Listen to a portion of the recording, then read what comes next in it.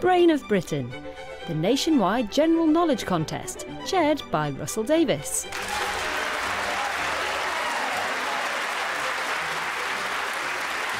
Hello, thank you. It's very, very good to be here. We've reached the grand final of Brain of Britain 2023. 4 months of heats and semi-finals have led to this moment when our 4 survivors are about to find out which of them will be the 70th BBC Brain of Britain since the idea for the quiz was conceived by John P. Wynne, an exile from Berlin in the early 1950s. Let's meet our finalists again. Hello, I'm Dan Adler, and I'm a computer plumber from Farnham in Surrey. Hello, I'm Eleanor Ayres. I'm a solicitor originally from Yorkshire and I now live in Cambridgeshire.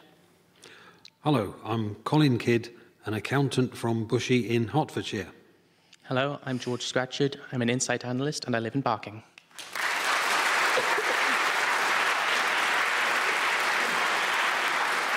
Welcome back, all of you. There can only be one winner, but it goes without saying that you're all winners multiple times over by having got this far in a very competitive series. So you all deserve the warmest congratulations before we even get started. There are no variations in the rules just because it's the final. You've been here often enough for me not to have to explain things to you. So we'll lose no time in getting the contest underway. And the first round starts with you, Dan Adler. Before Liz Truss, which 19th century UK Prime Minister had previously held the record for shortest term in office? George Canning. Yes, Canning died in office of tuberculosis in 1827 after serving 119 days. Truss achieved 49 days and was beaten by a lettuce. Encouragement for the Greens, perhaps. Hooke's law is concerned with which physical property of materials? Elasticity. Yes. Yeah. It basically states that the deformation of an elastic material is proportional to the force exerted upon it to produce the distortion. Operational since 2022, what is known for short in astronomical circles as the JWST? It's the James Webb Space Telescope. Floating on the dark side of the moon. Which actor played Colonel Tom Parker in the 2022 film biopic Elvis? Tom Hanks. Yes. In ballet, what name is given to the position in which the dancer stands on one leg with the other raised behind the body and bent at the knee at an angle of 90 degrees? The position was derived by Carlo Blasis from the Statue of Mercury by Giovanni da Bologna. Eek. Is that an arabesque? It's not, I'm afraid. George Scratcherd? Grec. No. Eleanor Ayres? Rond de jambe? No, it's called attitude, or the attitude. Helen Ayres, your question. The outlying territories of which island country include Rodriguez Island, Cargados Carajos Shoals, and the Agalega Islands? Mauritius? The Republic of Mauritius, yes. The name of which dinosaur translates from the Latin, more or less, as quick thief? Velociraptor? Yes. In April 2022, which Royal Shakespeare Company production, based upon a 1988 Japanese animated film, broke the Barbican's record for most tickets sold in a single day? My Neighbour Totoro? Yes, written and directed by Hayao Mizukari. The fictional Isle of Berk is the main location in which series of best-selling children's novels of the 21st century? How to Train Your Dragon? By Cressida Cowell, yes. Who composed the anthem Make a Joyful Noise for the coronation service of King Charles III? Judith Weir? No. Colin Kidd? Paul McCartney. No. Dan Adler? Anna Meredith? No.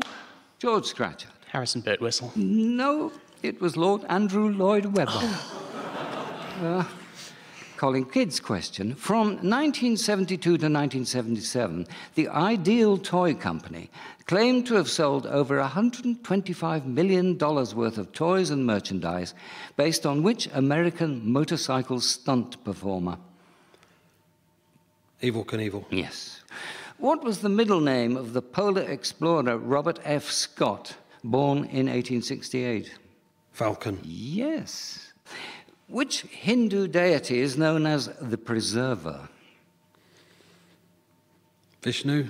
It is Vishnu, yes. The name comes from the Sanskrit meaning all-pervasive. At the last count, and to the nearest million, how many calls per annum are made from Great Britain's remaining public phone boxes? 1 million. No. Eleanor Ayres? 3 million. Nope. George Scratcherd 5 million. is the right answer. Well done. Not nearly as many as once was, for obvious reasons, and yet there are times when you'd be glad to find a still usable phone box. George Scratcherd's turn. David Dinkins became the first black mayor of which city in 1990? New York City. New York City. He died in 2020. In 2022, the writer Shehan Karunatilaka won the Booker Prize for his second novel, The Seven Moons of who? Mali Almeida. Well done. He became the second writer of Sri Lankan origin to win the award after Michael Ondaatje, who was born there but has lived in Canada since he was 18. In Russian literature, how are Dmitry, Ivan, Alyosha, and Smerdyakov collectively known? The Brothers Karamazov. In the novel by Fyodor Dostoevsky, yes. In physics, whose law states that the volume of a given mass of gas at constant temperature is directly proportional to the absolute thermodynamic temperature? Boyle's Law. No. Colin Kidd? Charles' Law. Charles' law, yes. Or I would have accepted Gay-Lussac's law, but Charles' law it is. And that's the end of the first round, with a lot of points having been scored. And they've been scored in an amazingly even fashion because everybody has 4.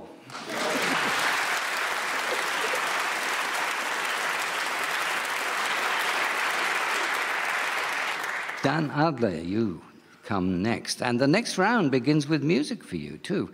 2023 is the 25th anniversary of the release of a charity album called Stranger Than Fiction, which showcases the vocal talents of various writers. It includes this duet between an English writer and aristocrat and an American memoirist, poet, and civil rights activist. Here they put their spin on Right Said Fred, a song popularized by Bernard Cribbins. Can you tell me their names? Right said Fred, both of us together, one each him and steady as we go. Tried to shift it, couldn't even lift it. We was getting nowhere, and so we had a cup of tea.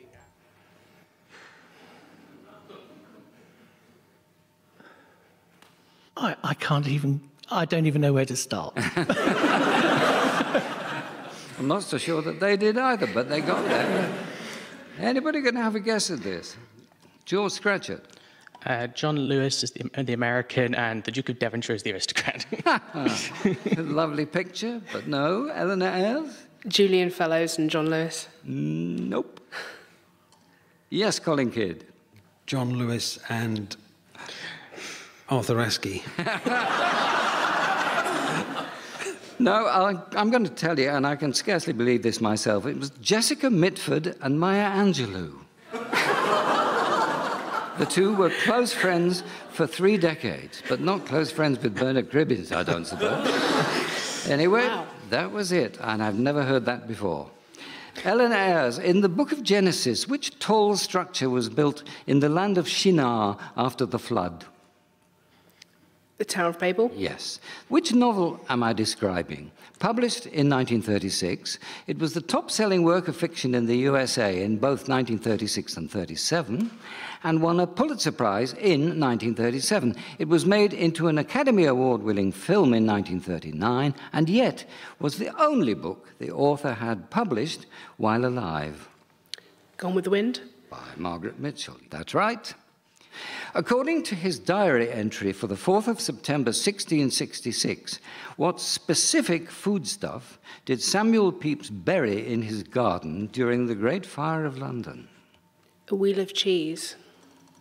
Not quite specific enough. Stilton. No.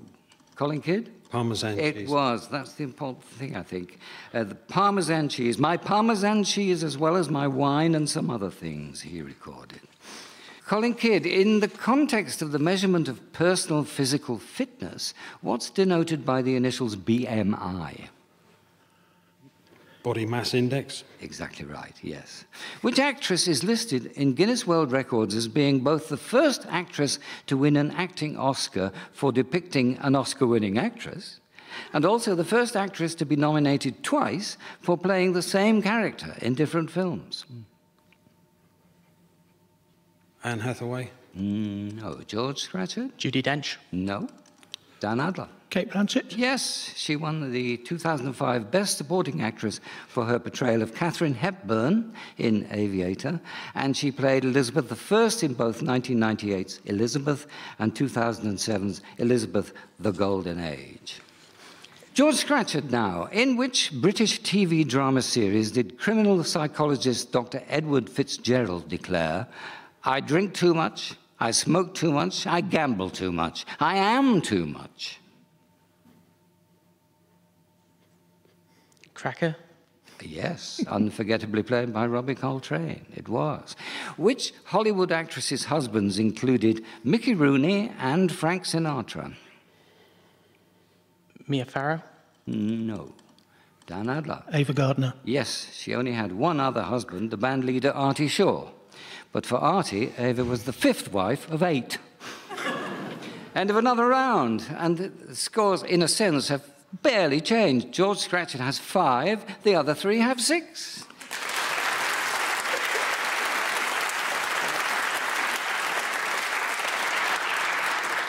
Well, loath though you all might be to suspend the contest at that point, let's do so for just a couple of minutes, because it's time to test your collective knowledge in the feature we call Beat the Brains. By tradition, in the final, the listener setting the questions for this part of the quiz is none other than the reigning champion. So thank you, Sarah Trevarthen, Brain of Britain 2022, for these. Sarah might not have many more minutes to go before she surrenders her title, but let's see if she can have one last laugh and outwit you with these 2 completely unrelated questions. Here's the first. The Cornubian batholith is the name given to a mass of granite rock that lies beneath the landmass of Devon and Cornwall. In most places, it's covered by younger rocks, but there are outcrops of the ancient granite coming through at various numerous occasions. If the most easterly of these visible outcrops is Dartmoor, which is the most westerly? Bodmin, perhaps? That was my first Bodmin's thought. sort of... Bodmin's sort Yeah, of it's east not of, very west of it, is it? No. Did, It's not Land's End. Lizard? is it? I thought Liz isn't really a... It's Take your south. pick. You choose. It's a toss-up between Bodmin and Land's End. Let's go Land's End then. I think Bodmin, because the question's asking for a higher... It is. So Well, go for it. you take your pick. Okay. Come on, George. Okay, I think that most of us seem to prefer Land's End, so... Okay. Well, most of us are wrong anyway. No, it's the Isles of Scilly you're forgetting them. Yes. There's another outcrop further west again, but it's below the surface of the Atlantic. The other outcrops from east to west are, as you said, Bodmin Moor, St Austell, Carn Menellis Hill, Tregonning Godolphin, and Penwith Land's End. Yes, right. Sarah's second question has nothing to do with geology, you might be relieved to learn. It's on that always fruitful topic of the Oscars. Can you name a parent and child who sang the songs from separate movies that won the Oscar for Best Original Song in consecutive years? Harrison. Yes, Harrison. Noel Harrison. It was 2 years apart, I thought. Harrison... Well, maybe the films were 2 years apart, but they were consecutive Oscar years. Oh, really? Okay. I don't know. I'd not just suggest Yeah, it. anyway. I'll go with that. That's... We think it's Rex Harrison and Noel Harrison. Do you remember the song? Whimmels of Your Mind and, something from My Fair Lady, I think. Get me to the church. Oh, no, I'll talk to No, the you animals. didn't do that. Talk to the animals. Talk to the Animals from Yeah. Dr. Dolittle. Yeah. That was Rex, yes. And Whimmels of Your Mind from the Fine. Thomas Crown Affair. Yes, the Thomas Crown Affair, that was Noel Harrison, yes. So, wow, thank you for your question, Sarah, and well done for beating the brains with the first one. You slipped that one past our formidable finalists this year. We won't have to wait many more minutes to find out who's going to succeed you as Brain of Britain, but we and our Radio Theatre audience send you our heartfelt congratulations once again and this outgoing champion's round of applause.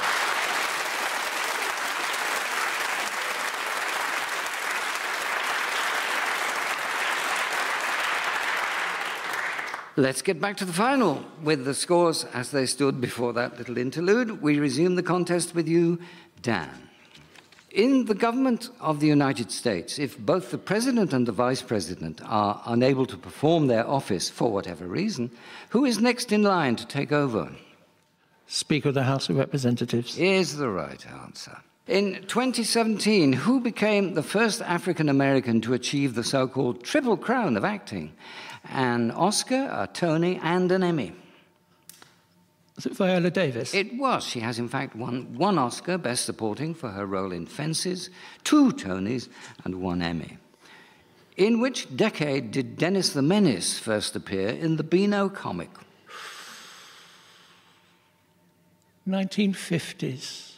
Yes. Winmonath and Winterfilleth are Old English names for which month of the year? January. No. George Scratcherd? December? No. Eleanor Ayres? February? Nope. Colin Kidd? November. Not quite. It's October. Very well. The names mean the month when wine was made, and winter full moon. This full moon was considered to be the start of winter.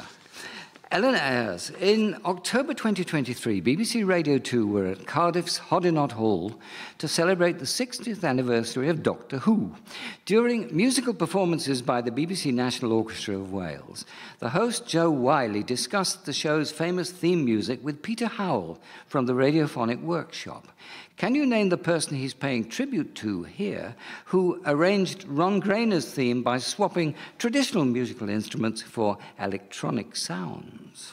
He went on holiday having written a couple of lines on some manuscript paper, and when he came back from holiday, he couldn't believe what she'd done.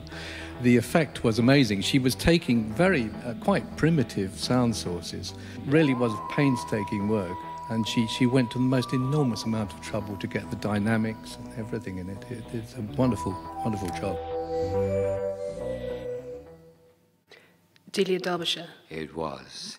Which year of the 21st century saw the then Prince of Wales marry Camilla Parker Bowles, Rafa Nadal win his first French Open, and David Cameron replace Michael Howard as leader of the Conservative Party? 2005. Is the right answer. Well done, yes, well remembered. In November 1943, the inhabitants of a village in Dorset were told that they were required to leave their homes within 28 days as the area was to be used for military training.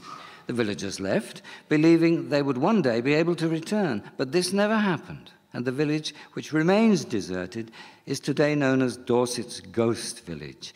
What is the name of this village? Fairfield? No.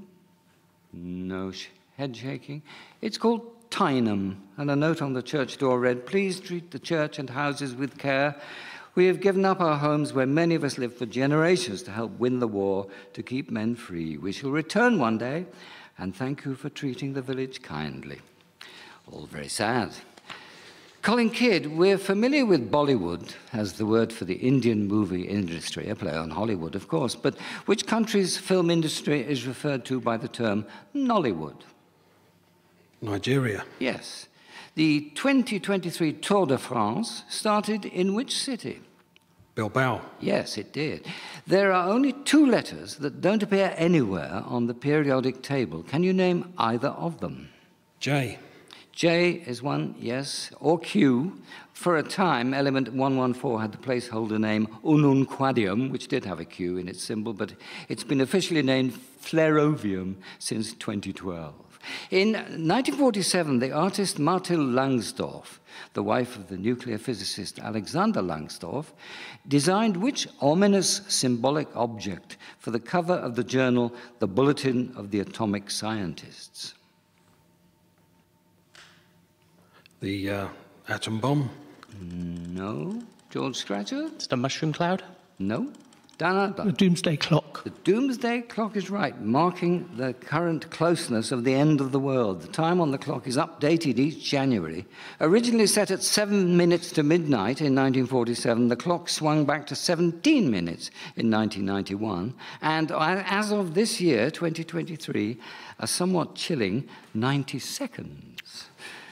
George Scratcherd, Paul Muller was awarded the 1948 Nobel Prize for Medicine for his discovery of which chemical, first thought to have positive benefits, but later proven to be quite the reverse. Cholesterol? No. Any guesses? Nope. It was DDT, dichlorodiphenyl trichloroethane. Here are the scores now. Now they've changed a little bit. George Scratcherd has 5. Eleanor Ayres 8. Colin Kidd 9. Dan Adler 10.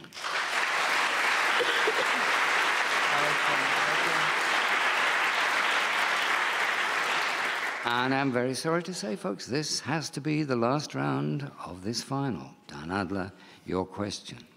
Which ancient World Heritage Site in what's now Iran is the location of the ruins of the Apadana Palace, the Gate of All Nations, and the Hall of 100 Columns? Persepolis? Persepolis is right. Which two-word term, said to have been coined in 1845 by an American journalist named John L. O'Sullivan, is used for the name of the unofficial doctrine that characterized the USA's attitude towards territorial expansion in the 19th century? Manifest Destiny? Yes. By what name is August J. Jaeger referred to in the title of a piece of music first performed in 1899? Nimrod? Nimrod is the hunter of legend, and Jaeger means hunter in German. He was a music publisher and a friend of Elgar. What was the name given to the protests that took place in West Wales between 1838 and 44, where farm workers disguised in women's clothes attacked and destroyed toll gates? The Rebecca Riots? Those were they, yes. The song When Icicles Hang by the Wall appears in which Shakespeare play? Hamlet? No. Eleanor Ayres? Winter's Tale. No. Colin Kidd? Measure for Measure? No. George, have a go? Love's Labour's Lost. Is right, yes.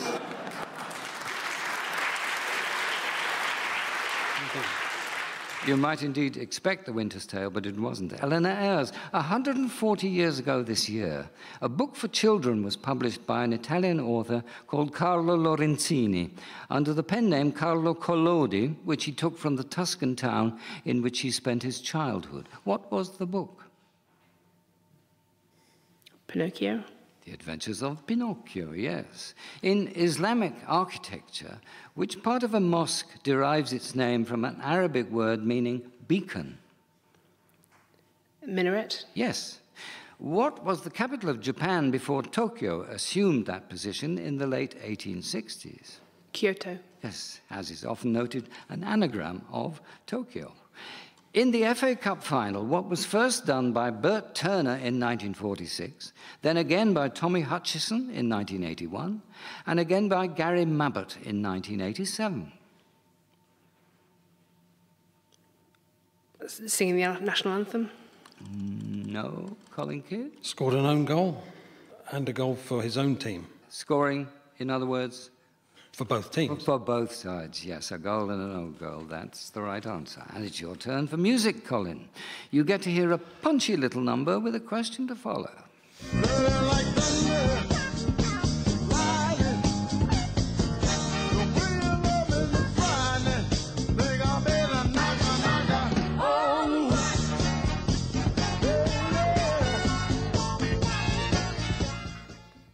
That rendition of the Stax soul classic Knock on Wood was by a boxer who won a gold medal at the 1964 Tokyo Olympics. He was undisputed world heavyweight champion from 1970 to 73. His backing band was called the Knockouts, but can you name him? Joe Frazier. It was. Smokin' Joe Frazier and the Knockouts.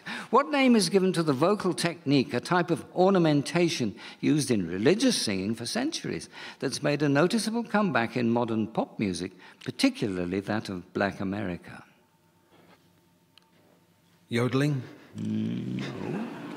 George Scratcherd? Tremolo? No. Eleanor Ayres? Coloratura? No. Dan Adler? Descant? No, it's melisma, the singing of a single syllable while moving through a long series of notes. It can be heard in a range of music from Handel to Beyoncé. George Scratcherd now, in 2023, which country became the 31st member of NATO? Finland? Yes, popular support for joining NATO dramatically increased in the aftermath of Russia's invasion of Ukraine.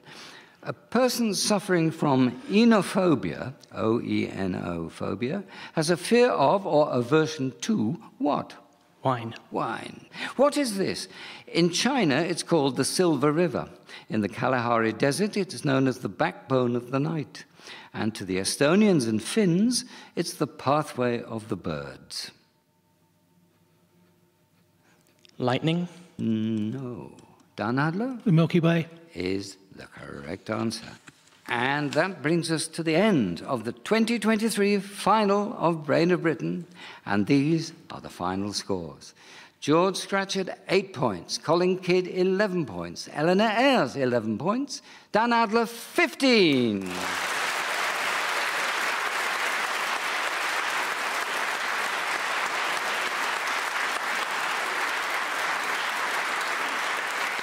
It is Dan Adler who becomes the 70th Brain of Britain. Many, many congratulations to you, Dan. And would you please come up and accept the handsome Brain of Britain Silver Trophy?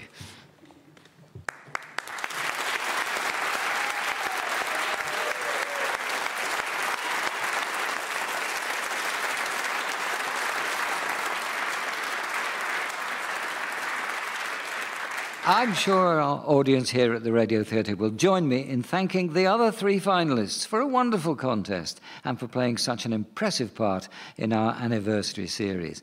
Brain of Britain will return in 2024, and I hope you will make a point of doing so too. In the meantime, from our new champion, Dan Adler, and all of us here, it's goodbye.